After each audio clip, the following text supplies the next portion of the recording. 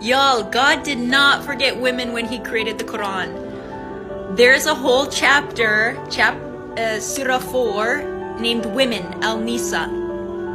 A whole surah about women and talking to women.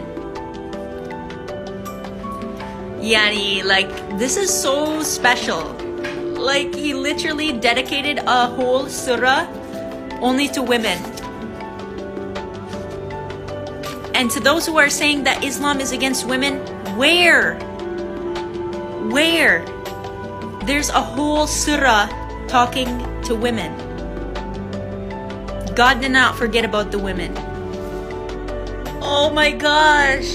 The Quran is telling men to spend money on women. Yalla Habibi, come to Islam.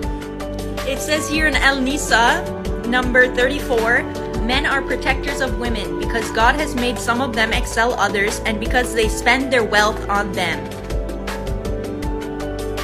Yalla Habibi, come to Islam. It's so nice over here.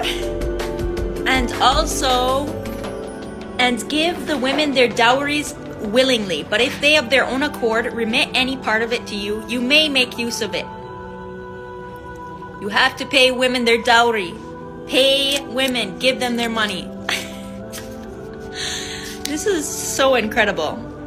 I have never heard of a religion that upholds women to such an amazing level and encouraging the men to protect them, to provide for them, to take care of them.